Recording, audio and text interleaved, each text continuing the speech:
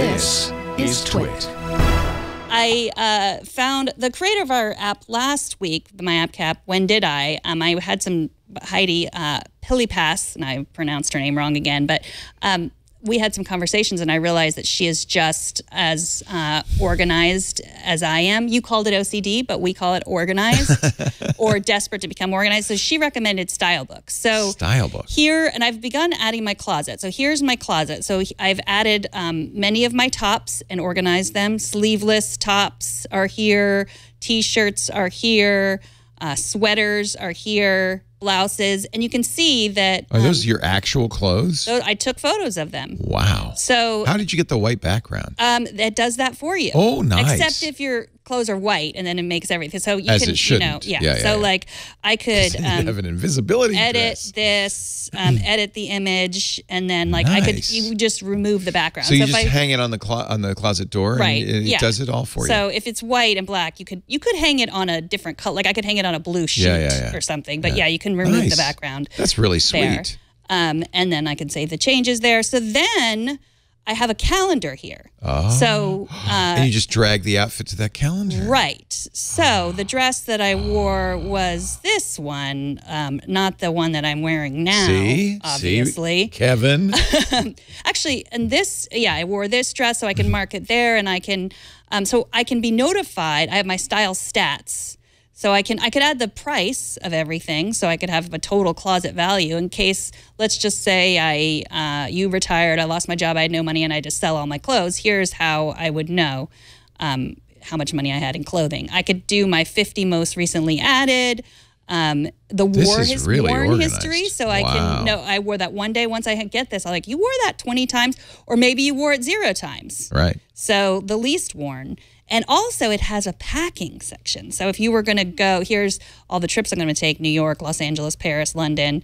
You can see what you wore, and you can also see like your most packed. So which items did you take on vacation the most? That's a good sign of something that you enjoy wearing if you actually take it on vacation. Like some people say, like, pack for a vacation, get rid of everything except the stuff you take on vacation.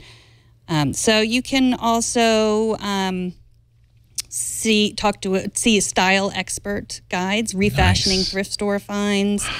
You can read all this interesting stuff. And one thing that is frustrating to me is that I have the app on my iPhone and my iPad, and if you want to share, you have to actually send the things, send the pictures, which I think is weird. I don't know why it's not just all in iCloud. I haven't quite figured that out. But you can also, let's say you want to buy new clothes, you can add it to looks. So I can just add new items. Like if I find something online that I wanted to wear, let's see, let's get out of the way. Let's say I want to buy something from Madewell.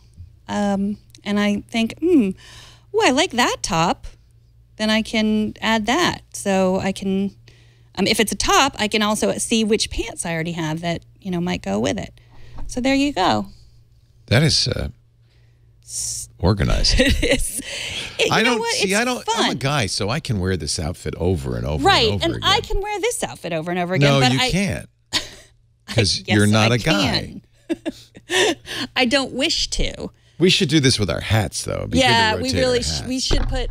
We should do a style book just for our hats. I do feel like, especially women on TV, that there's pressure on you not to repeat.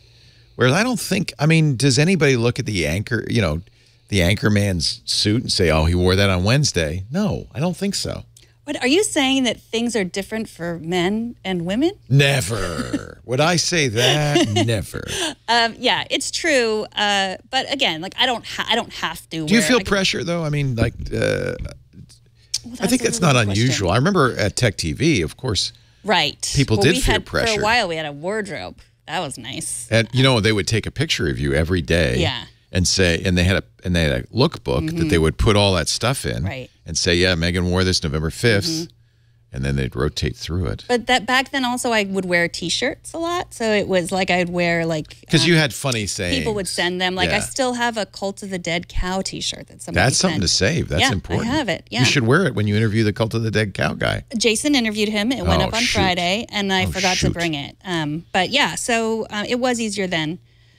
yeah, it is a challenge.